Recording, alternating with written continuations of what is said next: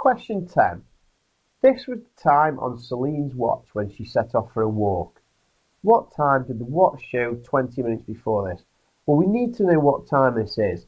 The minute hand is on 15 and the hour hand is just after 10, so it must be 10:15. So, she started at 10:15, but we need to know 20 minutes before this, so we're actually going backwards by 20 minutes. Well, the easiest thing to do here would be to go backwards by the 15 minutes, so take off 15 mins to get us to 10 o'clock, but because we need to go backwards 20 minutes, we've got to go back another 5 minutes. So from 10 o'clock backwards 5 minutes is going to be 5 to 10. And 5 to 10 is otherwise known as 9:55.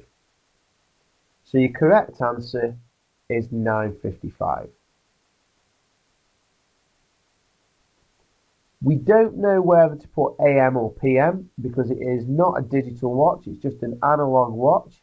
So this could be 9:55 AM or it could be 9:55 PM. We've got no way of knowing. It could have been an evening walk or a morning walk. Let's scroll down to see the next part of the question. It then says, what time did it show an hour and a half after she set off for the walk?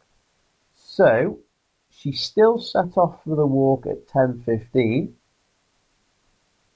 but now we want to do an hour and a half after. So we're trying to add 1 hour 30 minutes.